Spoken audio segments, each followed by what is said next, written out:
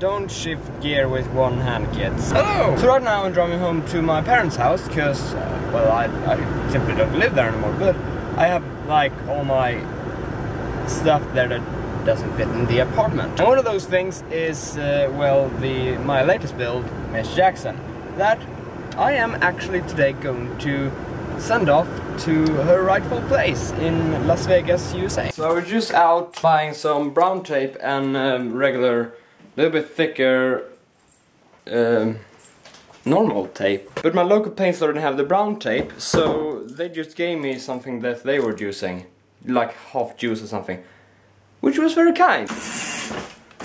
That's a little more natural light. So here is the lady herself. What I will be shipping her in is, first off, a flight case that I ordered from Toman. Pretty decent looking flight case. It's not really a big deal. From what it feels pretty solid. It's enough to, like, ship it in. But I don't want to ship it just close the case. That shows off a lot that it is a guitar that can trigger someone to open it. I got the case in this brown paper box, and it came with these things in the corner. That is what I'm going to do right now. Pack Miss Jackson up. I decided to get my tripod because, well, I'm lazy.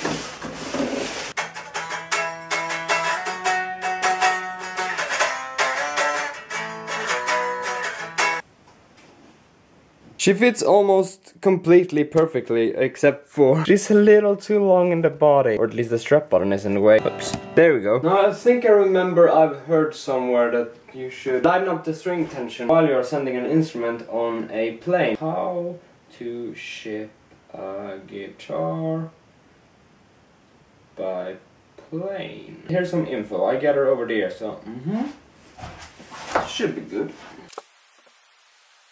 Loosen your strings down all the way to remove the tension from the guitar. Yes, this is what I'm talking about. I'm going to loosen up the strings to remove the tension. Okay, I think that this is loose enough. What do you think?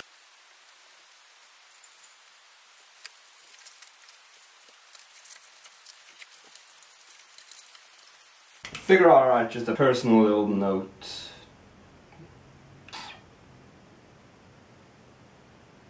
Because it's nice.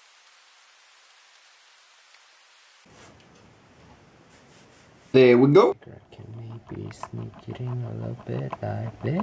There we go. Goodbye, Miss Jackson. I'll probably never see you again. In real life, though.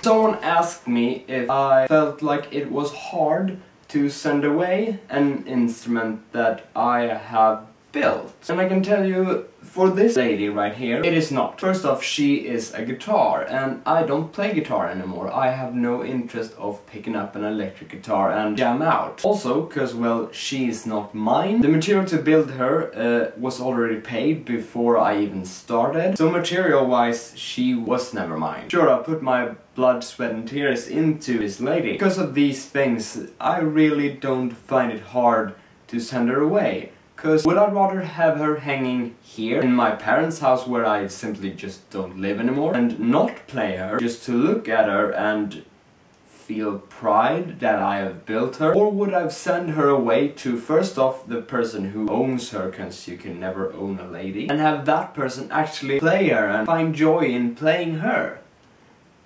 The choice is quite obvious, at least for me. So I'm just going to pack her up in this cardboard box right here. And then she's off to Las Vegas.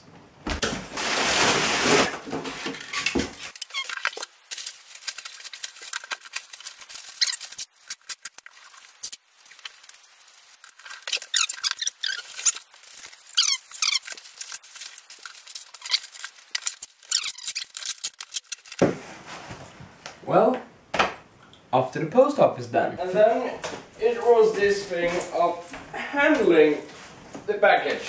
12 kilos is just about enough. Just a little push. Let's turn on some rightful music, shall we? Climbing out the back door. You ready?